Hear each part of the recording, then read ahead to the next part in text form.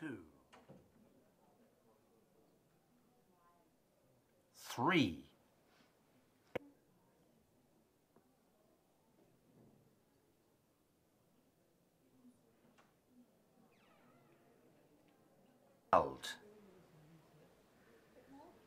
4,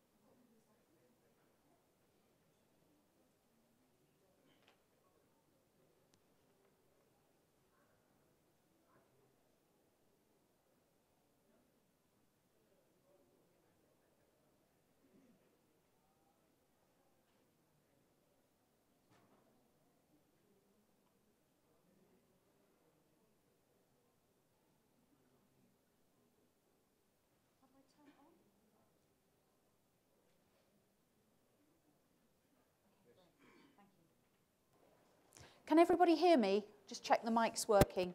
Thank you.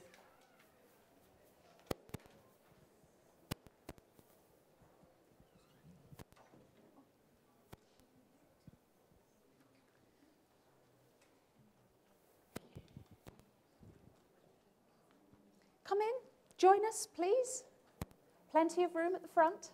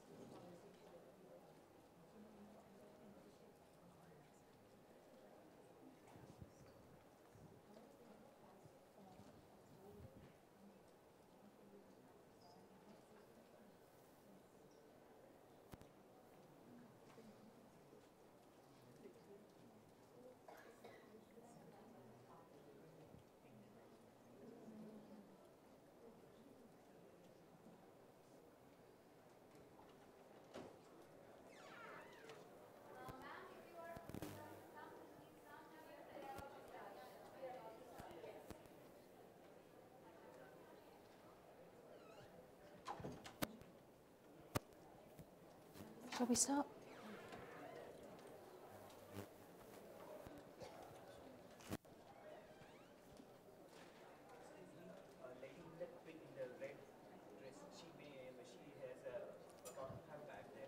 Hello, hello, hello.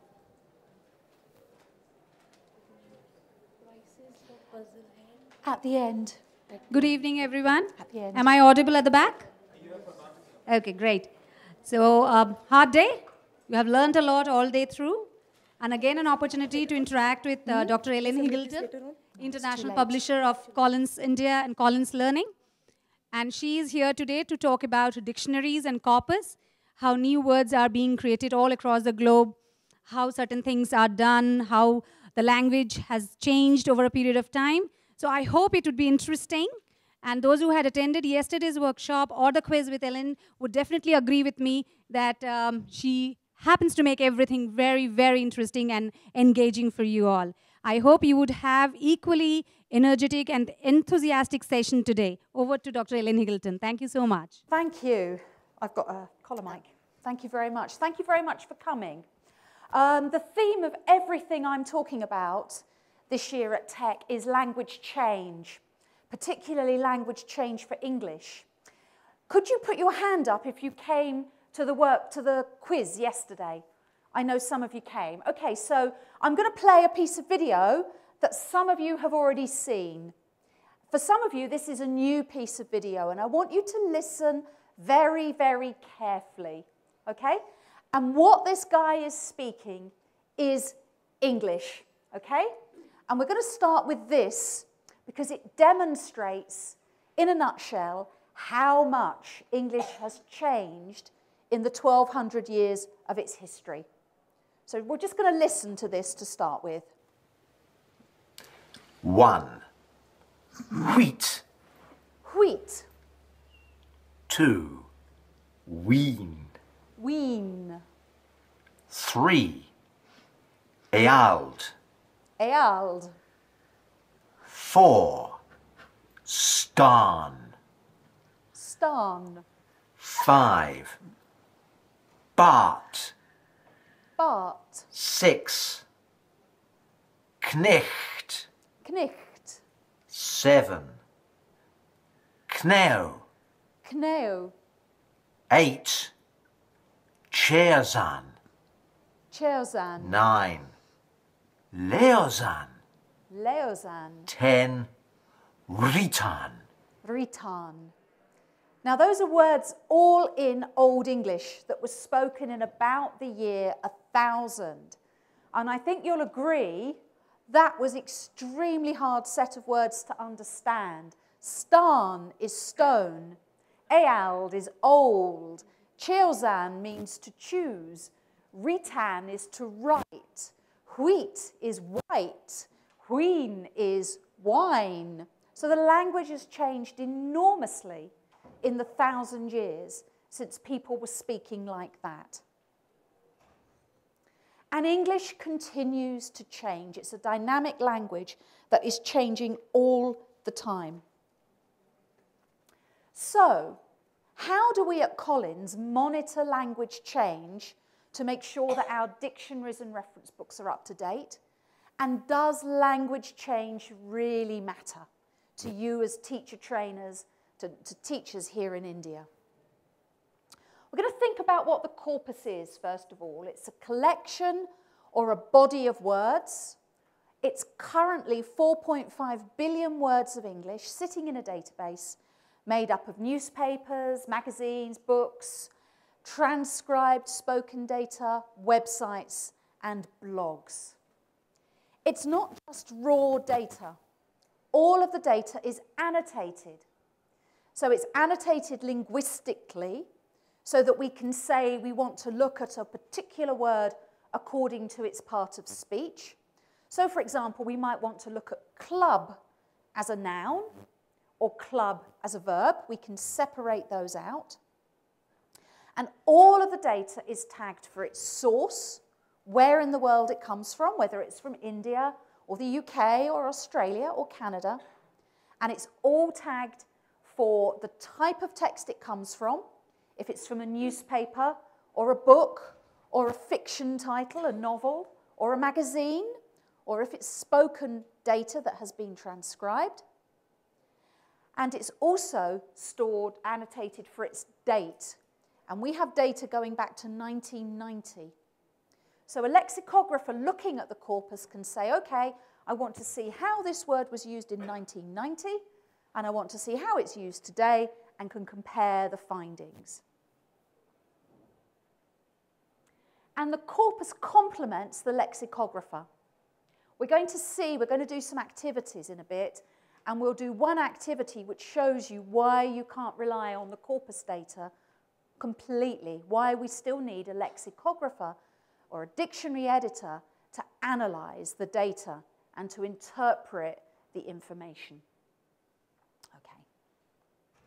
So, to start with, I'd like you all to think about the word club as a noun and club as a verb. So, can you shout out some senses of club as a noun? Group of people. Yep. Yep. Weapon? Yep. Anything else? Card in the deck of 52 cards. Sorry? Card. Name of the card. Club? Yes. Card suit? Yes. Anything else for club the noun? There's one missing. One major one missing, or two major ones missing. People go and dance and enjoy. We've already got that. What about the game of golf? What do you play that with? A club? Mingle. To mingle. No. And then what about the weapon? A club. A club yeah, weapon we've got. So we've also got the golf stick. Okay. What about the verb? What does the verb mean? To batter somebody, to club someone, yep. To batter, to put together.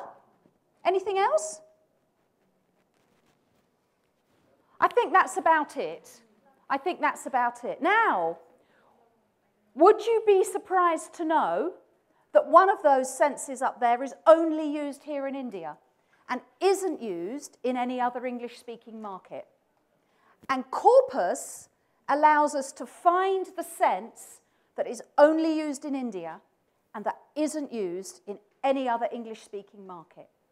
Anybody like to suggest which one it is? It's to put together. In India, you use club like this. We've clubbed the money to buy him a present. In every other English-speaking market, we would say, we clubbed the money together to buy him a present. Okay? But corpus allows us to identify that this is a usage that's only used in India. Okay? So it's an extremely powerful tool. We can see where words and meanings are used. We can see how often words are used. We can see how words are used together, what words are collocates. And as with club, we can see regional variation. And we can see register variations if a word is formal or informal. And we can use it to see grammar patterns and usage, to select typical examples to guide users, and we can use it to track new words coming into the language. And we're going to look at all of this in a bit more detail in a minute. But just to give you an idea of what we're looking at, when we look at the corpus, we can look at it using 4 different views. We can look at the concordance view, what's called the word sketch view, the thesaurus view, and the sketch difference view. And we're going to look at those now, and we're going to look at some data from corpus. This is what the corpus concordance view looks like, and this is club as a noun. Okay, and this is just the first screen. There are 6,246 screens with concordance lines for the noun club on it. Okay, it gives the number up here. It gives us the total number of times the word appears in the corpus, the hits, and it also tells us the source for each citation. And this first screen all happens to be British books. BR books means British books. And if you were working on a dictionary and you were interested in any of these, you could click on a citation and get the whole paragraph. So that's the concordance view. It's not very helpful because everything is there together. And if you wanted to look at the noun club, to look through 6,000 screens of data to try and see what's going on is very hard. So we have a more helpful view, which is called the word sketch view. And this shows us how club is used with other words, and this is much more useful. So it's exactly the same data, but it shows us how the word is used. So object of, this shows us all the verbs that are used with club. So you might lead a club, or love going to a club, or own a club, own a football club perhaps. This column, subject of, shows us all of the verbs where club might be the subject. So the club is struggling to do well in its matches. The club is chasing a championship title. The club was hurled, club the weapon sense, hurled across the road, across the room. Adjective, subject, shows us all of the adjectives that are used with club. A nationwide club, the club is unwilling to take on this player, and all of the modifiers used with club. And you can see, because this has been done from British sources, that we've got lots and lots of modifiers here, which suggest we're talking about football clubs and cricket clubs. English club, Spanish, Italian, Scottish, Welsh, big, Italian, former, exclusive. Okay? And that's because of the data that we're looking at. So that's a much more useful way of looking at the noun club and seeing how it's used in English. So, for example, here we can see in this shot that the top two verbs up here are join. Join a club. Join is the verb that is most commonly used with the noun club. We join a club, a swimming club, or a golf club, or a sports club, or a social club. And swing a club, that's the weapon or golfing sense. But it really allows us to see how the words are used. And this blue number here is the frequency. So the higher the number, the more frequent that use is in our data. So when we're writing a dictionary entry and we think, okay, what collocations, what usages do we need to show a learner, then we'll use this information. So we would need to show little children that the noun club is used with the verb join, because you can see that's very, very common in our data. We also have this view, which is the thesaurus view. This is the thesaurus view for intelligent. And what the data does is it does some very clever parsing using patterns of words, part of speech tagging, and the semantic structure in sentences, and it comes up with a word cloud that says, look at this, clever is the most common synonym for intelligent. But we're going to come back to this later, because this is a little bit misleading. This information can't be used on its own. Okay. The next view that we have to look at, and we're going to give out an activity now, is this. This is called the sketch difference view. And this is a really valuable view for dictionary editors, because it shows us the difference between words. So this is the sketch difference view for the words trip and the words shopping. Okay, so do we have some helpers, please? I'd like sheets to be given out. You might need to share. So please share, there might not be enough. So if that can go this side of the room, and I'd like to give these out, this one out, this side of the room.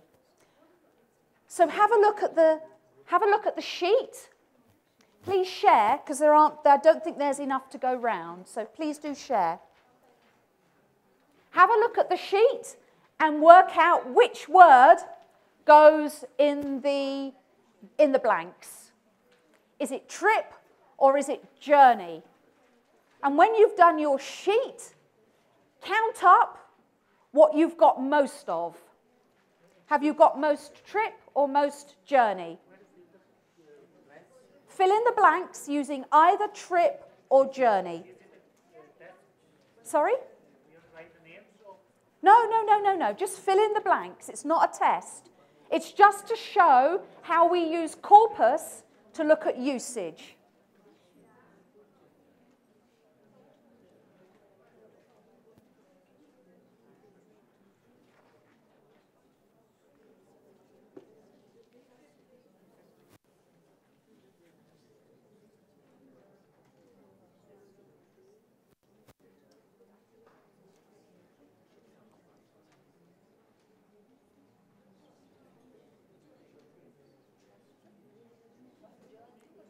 Have we got any more sheets? There's a gentleman here with nothing to look at. No, I think they're all gone. Are there any more? Are there any more?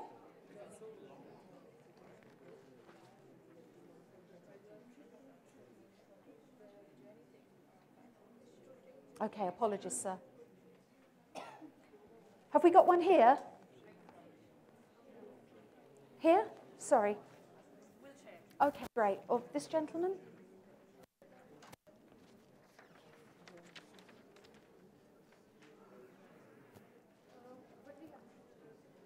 Okay. How are you getting on? Have you finished? This should be really easy for you.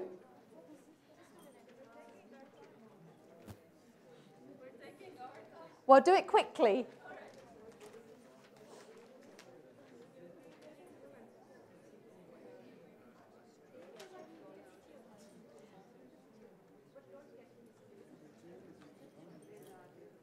Who's completed sheet A? Which sheet have you got, A or B? B. Okay, so tell me about sheet B.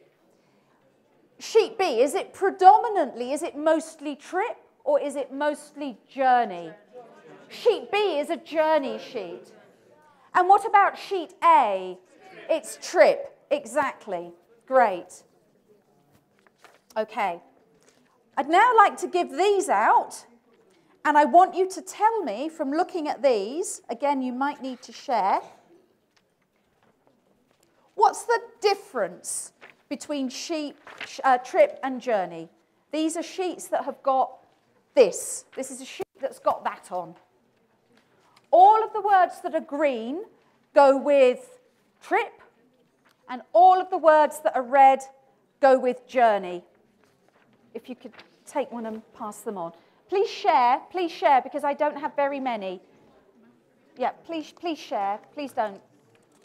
Sorry, yeah. No, please share, ladies. I don't have enough for everybody.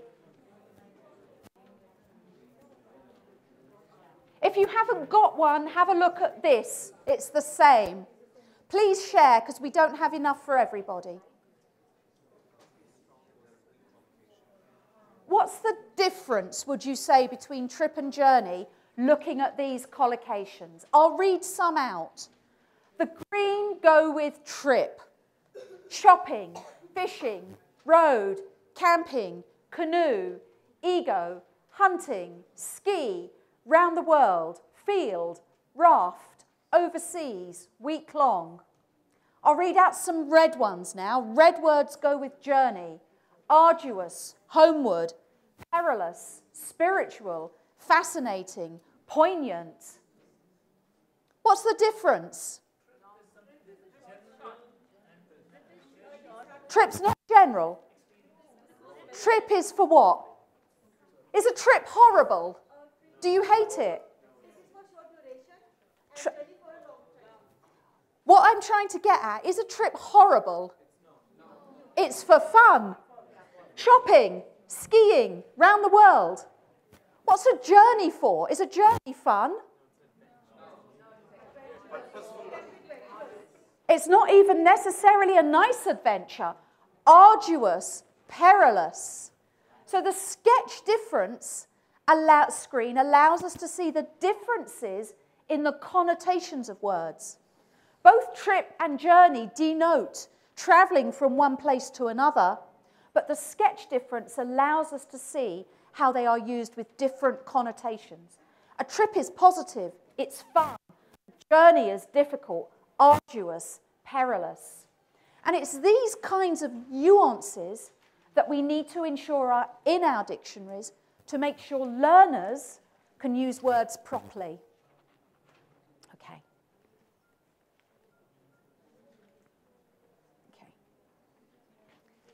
So, another very valuable use of corpus is neologisms, new words, and change over time.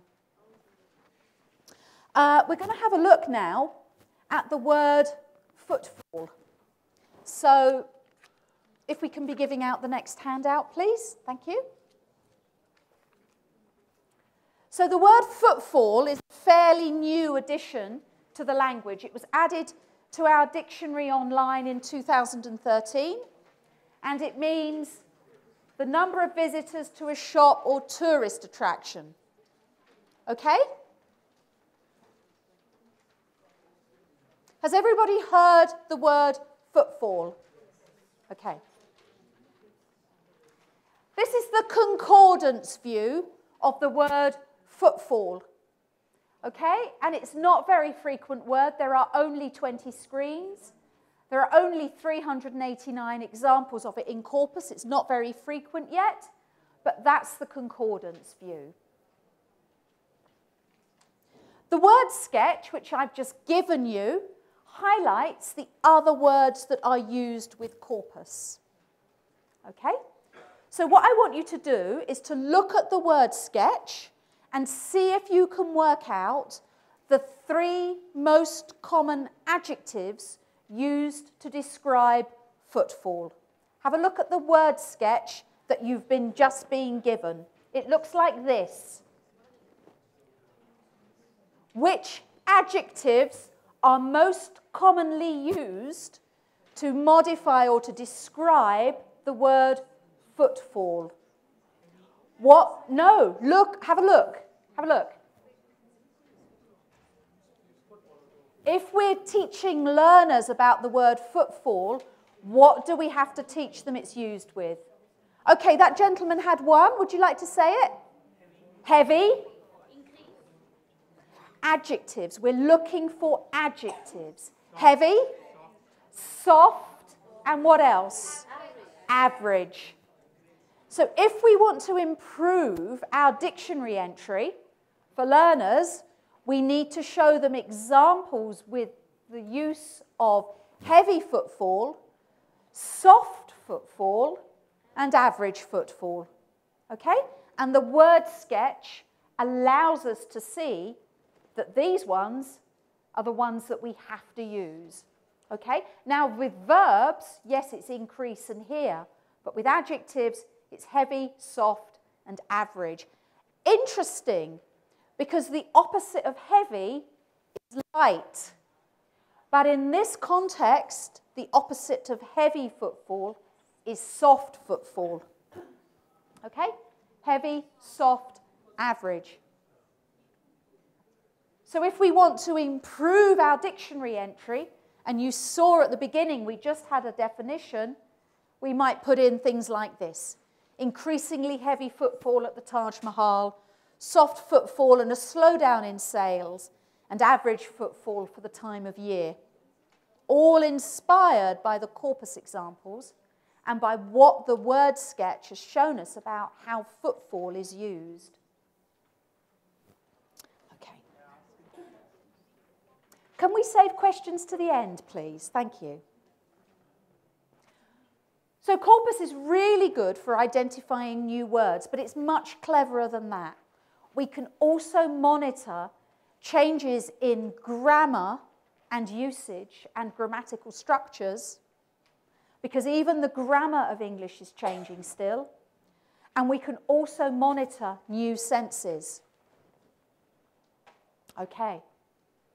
So this is a fairly recent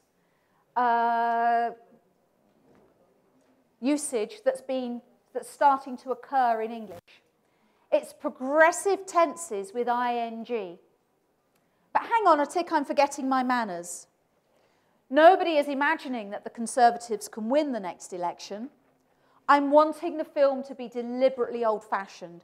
When I go and see that next Amar Khan film, I'm really wanting him not to get the girl this time. I'm loving Midnight Blue eyeshadow. This is something that you hear in India. I haven't heard this very much in India. Very much so? I'm loving the new sari. I'm loving the new henna hairdo. So that's fairly new. And what corpus also allows us to do is to put together a graph like this. So in 1990, wasn't used very much. 1995, starting to be used a bit more. 2000, used a bit more. 2005, look how much more frequent this usage has become compared to 1990. Look at what 15 years of language change is doing to the language. That progressive love that we hardly heard in progressive reporting structure that we hardly heard in 1990 is much more common now. And then this one as well, be like as a reporting structure. We saw that and we were like, oh my God. You know, I saw him coming into the hall and I thought, oh my God, what has he done to his hair? And I was like, oh my God. They look at you as if you're mental and it's like, chill out, what's your problem? Okay? And this is an even cleverer graph of what's been going on with be like as a reporting structure over time. 1990, used a bit. 1995, most of the lines have declined a bit, and then they've all started to increase. But let's talk about what these different lines represent. Let's look at this little blue one at the bottom first, the little tiny blue dots. Hardly used in this type of English. That type of English is UK with the verb you. We don't use this structure in the UK with you. This red little tiny dots, that's US English with the subject pronoun you. Used a bit more in the US with the subject pronoun you than it is in the UK, but not very much. This next one is UK, he, she, they, he, she, and they, this blue dotted line. This next line here is UK, it. This next line is US, he, she, they. This is UK, I, we, this solid blue line. This red line here is US, it, and then the big solid red line is US, I, we. So this shows us, if we compare that usage in the UK with that usage in the US, we can see what? It's an American usage predominantly, and that it's really got popular round about here. So if we were to do some research, digging back, we might find mid to end 1990s, perhaps it was used on a really popular television show, and that's where people have picked it up and have started to use it from. So we can be really clever with usage. We can see how it's changing. We can see how it's changing between British and American, Indian and UK, India and the rest of the world, US and the rest of the world. And we can drill down really tightly if we think something interesting is going on with different subjects, and with speaking and with writing. Okay. We've now got another exercise. So if sheet A can go this side and sheet B can go the other side, please share. We don't have enough to go round for everybody. Please share. This side you have sheet A, and this side you have sheet B. Look at the corpus evidence for your word and think about what senses you would need to put into a dictionary for that word.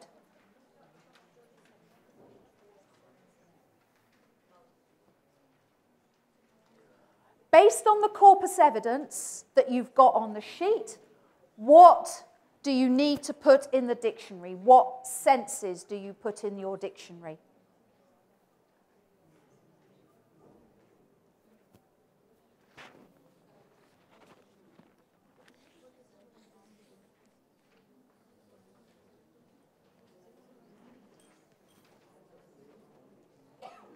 Yeah? You need to look at that, see how this word is used, and work out which senses, what it means. Work out what it means based on this evidence. Okay? Just based on that evidence. Yeah. What does it mean? What does that word mean based on this evidence? Not what you think you know about the word, but what the evidence is telling you about the word. What does it mean?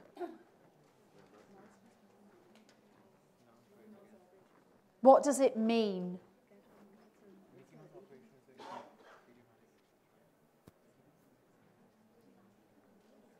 The meaning of the word. What does the word mean? How many meanings can you find in your corpus evidence? Read them through, read the lines through, and work out the meanings.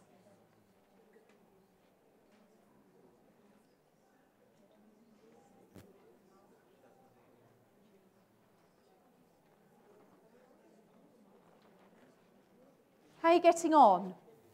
How are Group A doing? How is Sheet A doing? What meanings have you found on your sheet?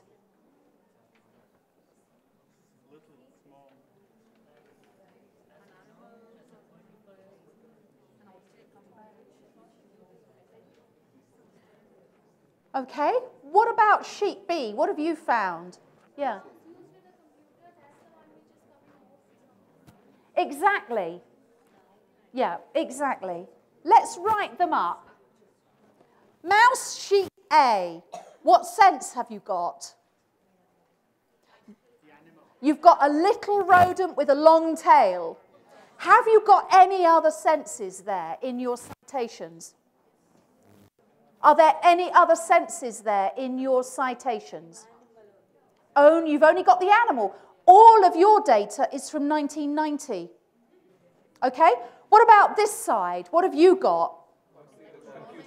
You've got the animal and you've got the little computer mouse as well. Your data is from 2014. Okay?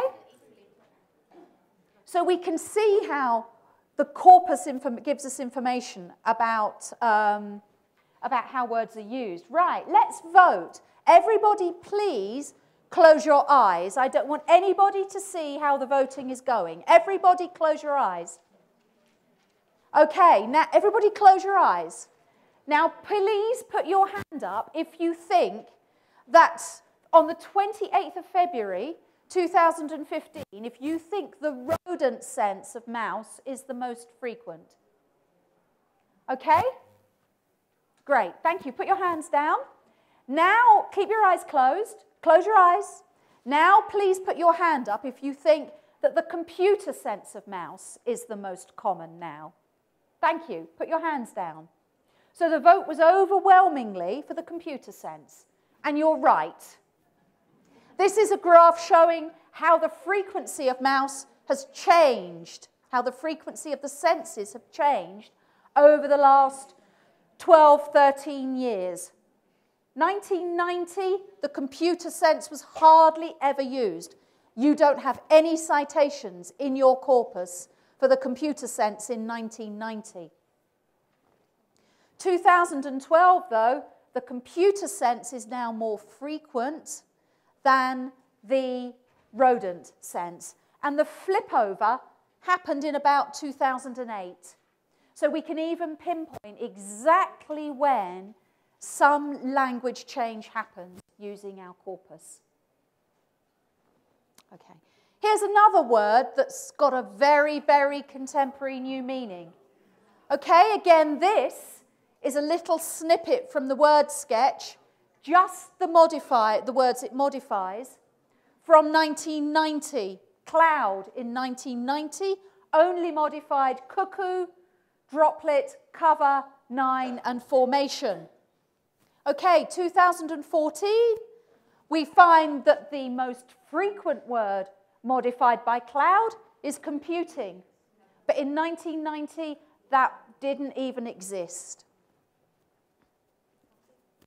And you can see that it's now much more common as a modifier with computing than it is with cuckoo.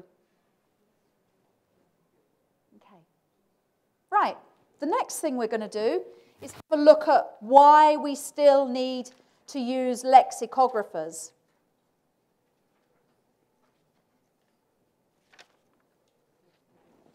Okay.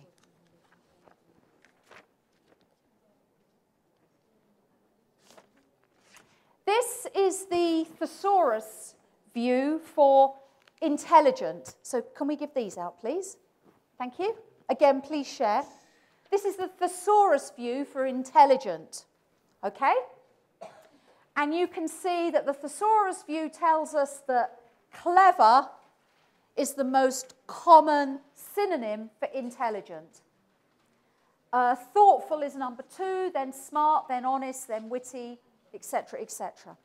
But this is dangerous. We cannot take this at face value. We need to think about what this is showing us. What I've done is I've given you the sketch difference comparing clever and intelligent. Red, words that are highlighted in red go with clever. Words that are highlighted in green go with intelligent. What I want you to do is to take 5 minutes and work out one piece of very important information, usage information, that we would need to give to learners about clever and intelligent. What's really different about how they're used? Are they really interchangeable? Are they really synonymous? Don't answer from what you know. Look at the corpus data. Look at the corpus data. What's the corpus data showing you?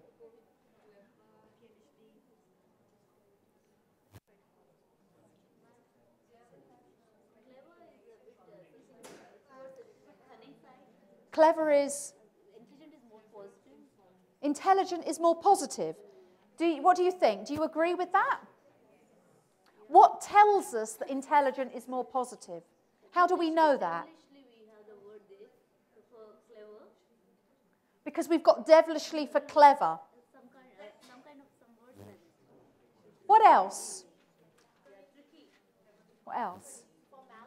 Well, you're right. Clever has very negative connotations now in contemporary English. If you describe somebody as clever, that's not necessarily a positive thing anymore. Look at the collocations. Manipulative, cunning. Look at the pre-modifiers. Look at the adverbs used before clever. Fiendishly, devilishly, wickedly, diabolically, frightfully, exceedingly, self-consciously. And look at the collocations that go with intelligent. Reasonably, precociously, emotionally, highly. And then lots more positive words here as well. Well-educated and intelligent. Compassionate, intelligent and compassionate. Intelligent and affectionate and caring and sensitive. So this is dangerous. It's not actually telling us. It's telling us the words are synonymous. They're used in similar ways, but actually we still need the lexicographer to look at this to truly interpret the data, to see what's going on with connotation in the corpus. Okay. So, there we go. The sketch difference reveals strong negative connotations for clever versus intelligent. And this is the kind of data that we need to use in our dictionaries to make sure that we're giving learners and users information about English as it's used today. In my talk tomorrow, I'm going to be talking about the history of the language and why it's important, I think, that teachers have some understanding of how much English has changed and of the forces that have acted on English to cause the change. We're in grave danger here, I think, in India and in other countries around the world, of teaching a fossilized form of English, of teaching a form of English that we all learnt when we were at school, but that actually isn't current anymore because the language has changed and moved on. So if you look up the word shall in the corpus, what do you think it's going to tell us? A lot of you will have learnt this paradigm at school. A lot of you will be teaching this. Who teaches this paradigm? I shall, we shall, you, he, she, will. Who teaches that? Put your hands up if you teach that. Put your hands up if you teach that. Are you not, everybody who's not voting, are you not teaching this rule? I shall, we shall, you will, he will? Sorry? We have to teach in the classroom sometimes. Okay. A lot of you are teaching this rule here in India. It's in Wren and Martin, which should be stacked up in a pile and burnt. That rule dates from the 18th century. If we want to teach 21st century English to our students, we need to rely on corpus-based evidence and books written using corpus, such as all of the Collins books. Corpus ensures our dictionaries and our reference books and our grammars are accurate, up to date, reflect 21st century English, not 18th century English, contain the right level of information for the user, and show usage as well as meanings. And if you want to have a look, it's available online. Unfortunately, it's a subscription service, but it is available online. Thank you. Does anybody have any questions? There have been some questions. We've got a microphone here. I have a question. Yeah, there's a, if you put your hand up, okay. Why does the word undergo a change? Why does word undergo a change? Very, very hard to say what motivates language change. It could be that other things are happening in the language and it moves around to fill a space. If we think about mouse, somebody in about 1963 thought that the gadget they just invented to go with the computer, with the long wire, thought that's what it looked like. So they decided to associate that word with their new meaning that they'd made up. It could be that. Spellings have changed a lot over the past hundreds of years, but spelling is no longer changing. With the exception of what we do texting, spelling is fairly well established in English. As we learned yesterday, Yes, spelling has changed a lot, but since the 19th century, spelling of English, it hasn't really changed very much. It changed a lot over 1,000 years, 1,200 years, but it's not changing at the moment. Spelling isn't changing now. Usage is changing and meaning is changing and words are coming in. Lots of words come in from different languages. Okay? English is very, very acquisitive, and that's another reason for language change. When you have a cup of coffee, do you order, who orders a cappuccino? Who orders a cappuccino when they have a cup of coffee? That word's come in from Italian. Who orders a latte when they have a cup of coffee? Or an espresso or an Americano? Those words have all come in from Italian. Let me think of some more examples. Who likes sushi? It's from Japanese. Okay? Who does karate to keep fit? It's from Japanese. That's another main motivator for language change. English takes words from every language it encounters. Yeah, of course, hundreds of words. Chocolate from Aztec. Chocolate's an Aztec word. Yes, sir. Yes, my question is related to two of the aspects that you have mentioned. Yes. One of them is that we are teaching the fossilized versions of language that you have made a reference of, which I say that the Collins Bank of Online English, to what extent it takes the language in use in India, that is one thing that worries me, whether it represents the Indian variety, that it is fossilized in India. The second one is that in the morning when we had a session by a person from Acer, she made a mention of that at least 70% of the students in schools are not even aware of the simplest words of English. Now, if we bring this corpus evidence to classrooms, which is actually from the standard variety or from the native speaker countries, are we really be able to introduce this data to our students? In fact, it's a serious concern. Even the teachers will they be able to understand? It's a question for all of us. When we were looking at the A and B versions of the data, how many of us were able to infer the meaning senses of each concordance that we have read through? So to what extent can we take it further? And then I agree with the fact that dictionaries should accommodate the changes that we talk about, but could you please explain to what extent can we implement all these ideas in India? That's what my concern is. Well, I'll deal with your first question first.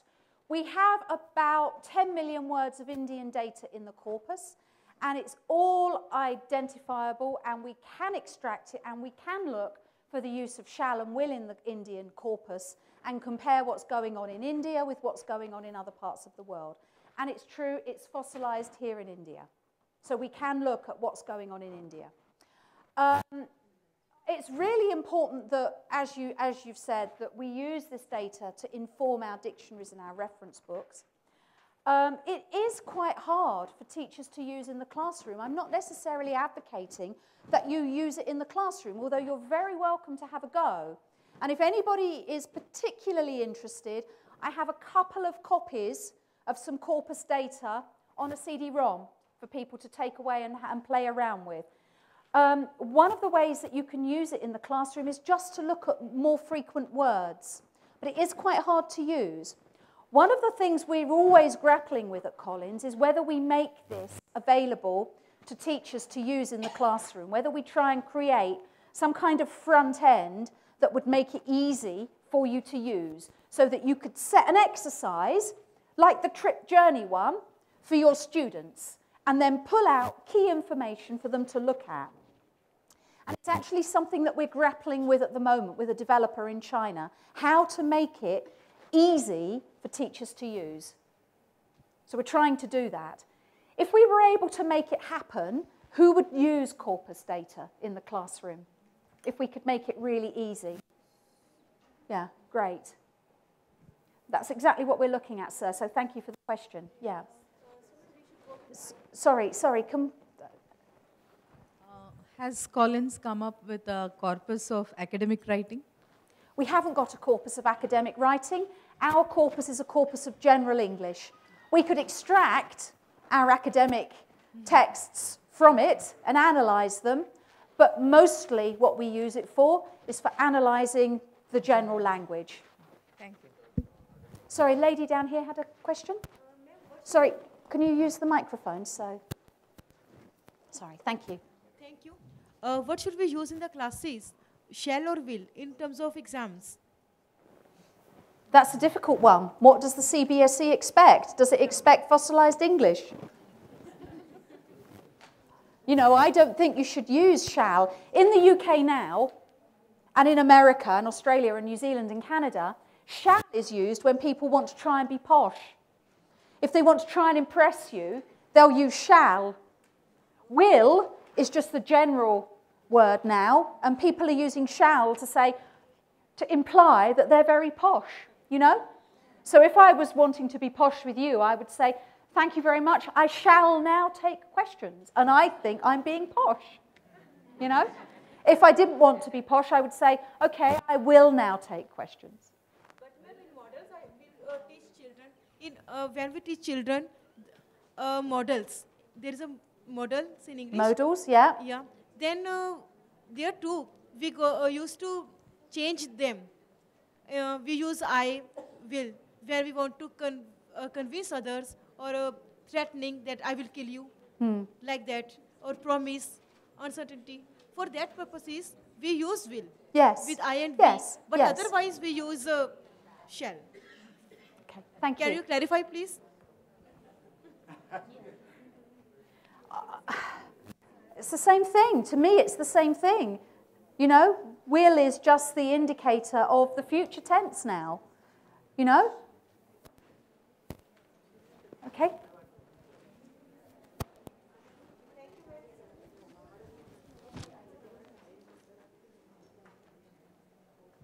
I want to ask a simple question, ma'am.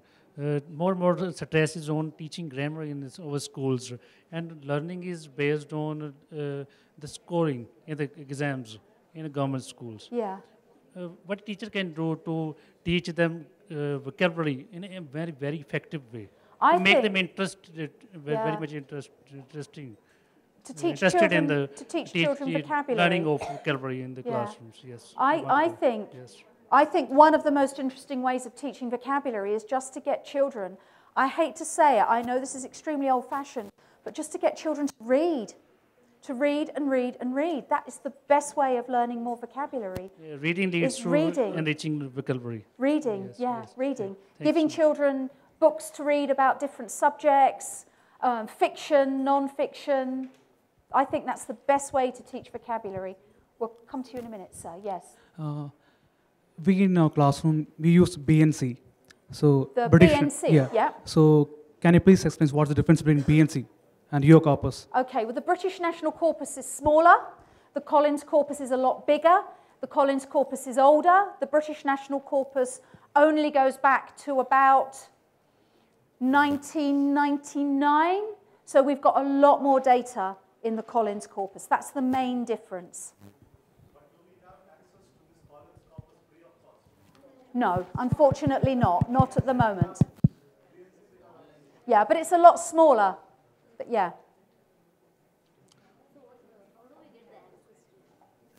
This is the website if you want to have a look at it. That's the website. This is what Sorry, we'll come to you in a minute, ma'am. Yeah. What I want to ask is this thing that you presented. It's not necessary. I mean, it represents the current change. Mm-hmm. Is that necessarily a good thing? For instance, the example that you gave, to use be like as a reporting structure, is actually discouraged, because it's not a proper way of speaking. Yes or no? It's an argument, isn't it? It's an argument, isn't it, between the prescriptive, this is wrong because it's not in my grammar book, and the descriptive, this has to be right because it's how people are using the language. Okay? And English cannot be prescriptive because there is so much happening all the time. Who's going to be responsible for drawing the line about what is allowed and what isn't allowed? At what point is something that you've decided wasn't allowed 100 years ago, at what point is that going to be allowed because everybody is using it? Languages that are highly prescriptive are problematic languages. Chinese is highly prescriptive. To get a new word accepted into the Chinese language, there is a government body that sits on the word and passes judgment. So in China, everybody uses this word, shuiping. Shuiping means shopping, but it's not official, it's not in any dictionary, and you never hear it on the media, but in the street, everybody uses it. But the government are prescriptively saying, no, you're not allowed to use that word, it's not going in any dictionary because it's not official. But that language is not a language that people can learn and that people can be taught. At what point then does the prescribed language become a completely different variety of what everybody speaks? Think about Arabic. Have we got any Arabic speakers here? So Arabic, when you're reading a generalized modern standard Arabic. And when you listen to Al Jazeera, they're speaking a very neutral form of Arabic. But in your countries, you speak a form which is very local to your country. So the language that you speak and the language that you write are quite different, I believe, yes? You've agreed that it's different. My question is, who's allowed, as you said, who's allowed to make... No, I don't think anybody should be allowed to do it. English isn't like that. It would be no good us all trying to speak like the gentleman at the beginning, because that's how English was originally spoken, And some of those words were written like this. Are we seriously suggesting that we never ever change, that we go back to that, That's drastic, I know. But it doesn't take very many years for something to become drastic. Trying to think of a good example. If I can think of a good example, I'll come back to it. I think lady here has a question. Where's the mic? Oh, great. Ma'am, this exactly is not a question. With due respects to what job Collins is doing or any other corpus is doing, I'm not just speaking about Indian context, the context of many such countries like India. Two things is that using the latest corpus in the classrooms On one side, we speak about English. On the other side, we speak about classrooms which do not even have proper facilities. I've seen students who cannot buy bags and they put their books in those rice bags which come. And so many things. Let us not speak about that. And where do we stand? Actually, by the time you give join one more word into this corpus, the student, where does he go? And one thing is that these are all cost-effective things. No teacher can buy them and use. Governments also cannot buy and give them free of cost to the teachers. But is there any middle path which can give really something that the teachers can use in the class and the students can also use in the class? Well, I would say that it's a dictionary. It's a Collins dictionary, particularly. Usability, affordable, so many. It's not only affordability, ma'am. I'm also telling usability. Like what I mean to tell you. Yeah, exactly. I completely understand. What you want is a dictionary that moderates all the corpus data and that gives you what you need. I'm not speaking about dictionary. You were giving one example of how shall and will, these are fossiliated and how new forms are coming. Is there anything that definitely we need to follow only that which happens somewhere? That the whole country has to follow? No, it's current usage. It's current usage. Current usage, but by the time these countries, like my country, we follow it, it is fossiliated again. I'm sorry, that's how I told with due respects to everybody. Thank you. Any other questions or comments? Or observations? I think that this is a language learning. I think that we as teachers has to learn. And this lecture was very interesting, I think so. And it was very meaningful also. Simple things we all know. We learn from books. These were the new things I enjoyed very much. Thank you. Thank you. No, it's a pleasure. Thank you. Any other questions?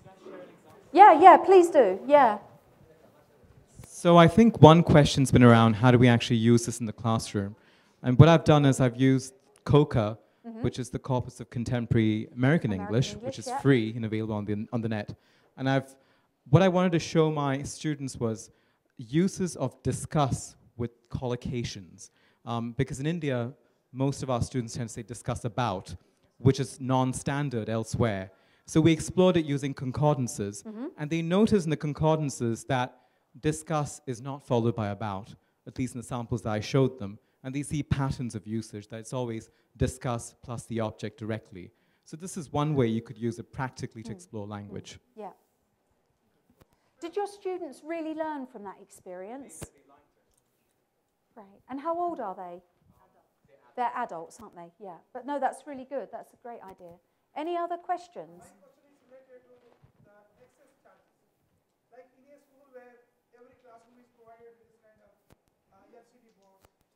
Internet connection, then school can subscribe and make it available in every classroom across. In that case, the school has to subscribe. Teachers use it in the class. Students use it in the class. That's at a higher end. Now coming to, we want to know what is the excess charge. Annually, 6 monthly, how much do we pay? I think you have to have a look at the website. I don't have the fees with me. But I think you almost need to wait until we've created our new product that has got the front end that will make it really easy for you to use in the classroom. Because at the moment it's quite difficult to use. You can choose a concordance or a word sketch or a thesaurus or a sketch diff. And I think you should wait until it's really usable and then seriously think about using it in the classroom. Thank you, ma'am. I hope that was an engaging session. With this, we can connect tomorrow. Dr. Higgleton would be, again, giving a talk on why is English so difficult. So I invite you all to be present for the talk. Then you can have more discussion and more engagement on this particular topic. And I hope it would be interesting. But before you go, we've got our crossword prize winners. So if you announce the names, I'll give out the prizes. I can't say a lot of them. I don't want to offend anybody. We had floated our crossword puzzle contest yesterday, and many of you enthusiastically had taken part in it. Today, we hereby announce the prize. Before we announce the prize, I'd like to tell you that many entries got disqualified because of either it was not complete or there were 1 or 2 wrong answers there. We would be displaying all the correct answers at our stall, so you can have a look at it. We have got 13 correct entries, and we are giving prizes to all these 13. And what we have done is, we have not only checked the correct answers, we have also marked here as per the submission time. So, correct entries, but as per you have submitted, accordingly, first, second, third prizes have been chosen. So, the first prize goes to S. Bhuvaneshwari. S. Bhuvaneshwari. She isn't here. S. Bhuvaneshwari. We can keep it. She can take it from our stall. Our second prize goes to J. Pakia Mariana Nancy. Not here. Third prize goes to P. Vinotha. Not here, unfortunately. Fourth prize goes to R. Jagannathan. Is he here? R. Jagannathan? No. Fifth prize goes to Susai Rathinam A. Susai Rathinam A. Excuse me. Just a second. S. Bhuvaneshwari has won the first prize. Second prize, J. Pakia Mariana Nancy. Third prize, P. Vinotha. All right. Fifth prize, Susai Rathinam A. No? Not here. Sixth prize, Pamchila Hangio, okay. Pamchila Hangio, sixth prize, ma'am. Seventh prize goes to Kanika Kumar. Kanika Kumar? Great. She's here. She's here. Can we please congratulate the winners? Thank you. Eighth prize goes to Iqbal Khan. Great work. Congrats. Thank you. Ninth prize goes to Rosie Mehta. Great. All right. Friend of Rosie Mehta. 10th one goes to Mrs. Sunitha Singh. 11th prize goes to Mr. Bhupinder Singh. Mr. Bhupinder Singh, Department of Education, Government of Himachal Pradesh.